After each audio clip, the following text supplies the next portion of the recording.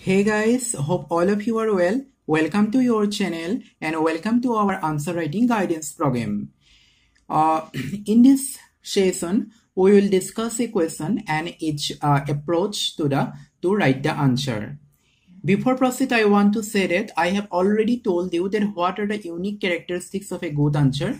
Go to my earlier videos. There you will find the unique characteristics of a good answer. What are some crucial aspects of an answer like introduction, balance line, the way forward, right? Refer to my earlier videos for that.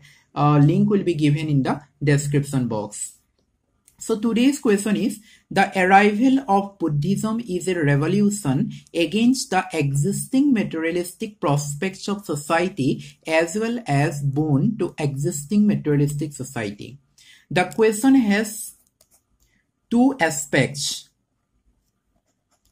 One way it asks that how Buddhist religion is a revolution against the existing materialistic prospects of society. That means how Buddhist ethics, how Buddhist philosophy has raised voice against the existing materialistic characters of the contemporary society. This is one aspect of the answer, that what are the Buddhist ethics, what are the Buddhist philosophical aspects which has shown concern towards the materialistic society of the contemporary time. And another aspect of the question is that as well as boon to existing materialistic society. That means what are some other Buddhist ethics or Buddhist philosophical ideas which have strengthened the existing materialistic society. That means the question is asking two things, that what are those Buddhist ethics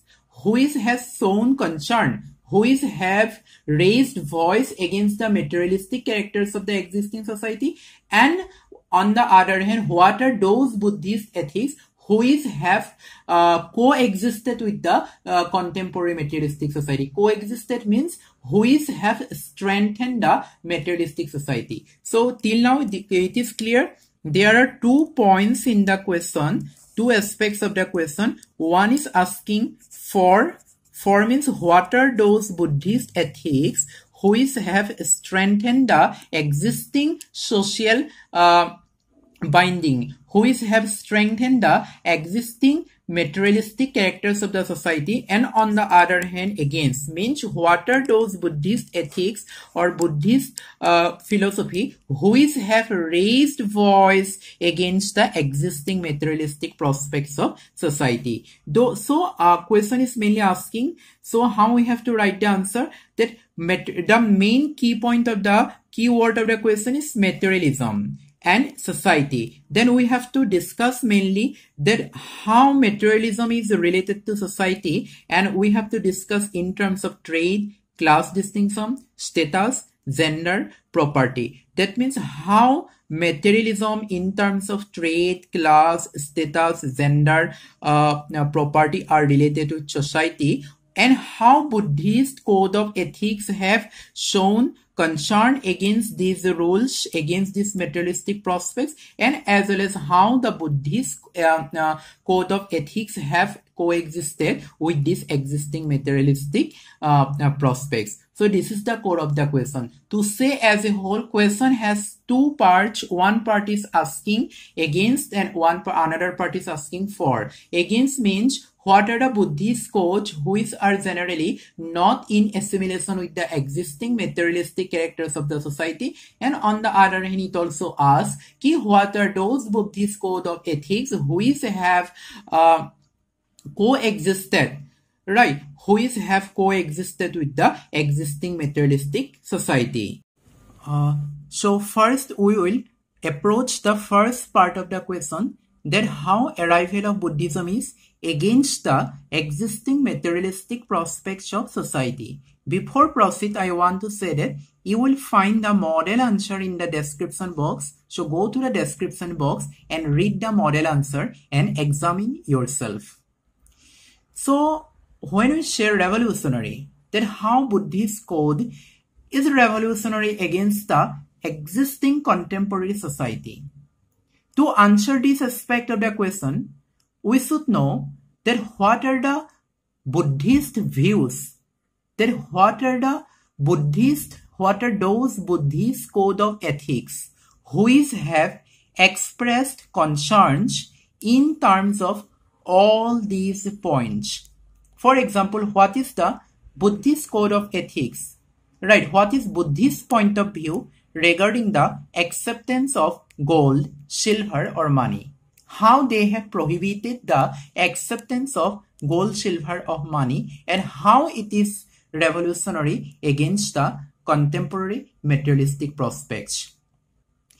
We have to relate all these points to the keyword materialism, means how Buddhist code of ethics is revolutionary in terms of all these elements against the existing materialism.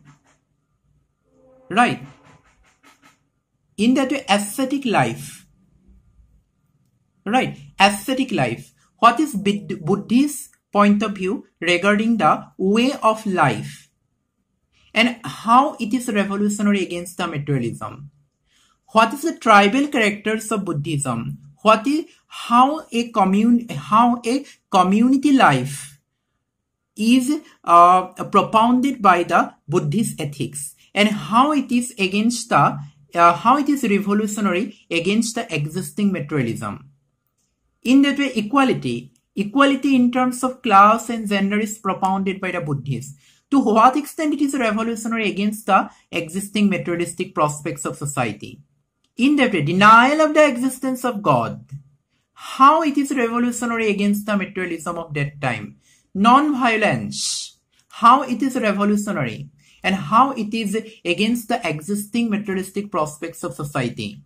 How non-violence is connected with sacrifices, and how prohibition of sacrifices is revolutionary, how it is connected to existing materialistic characters. So this forms the first part of the answer of the given question. Coming to the second part of the question, that how it supports the existing materialistic prospects of society.